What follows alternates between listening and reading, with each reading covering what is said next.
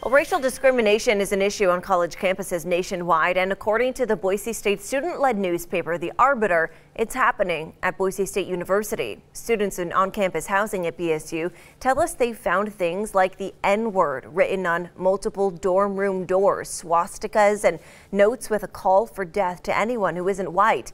And now some campus residents and staff are questioning Boise State's commitment to diversity and inclusion.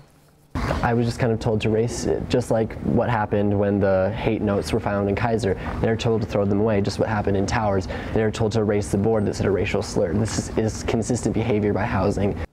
Tonight at 10 o'clock, we'll take a deeper look into these incidents and tell you what Boise State says they're doing to fix them, but also what other colleges across the state are doing to promote inclusivity and diversity on campus.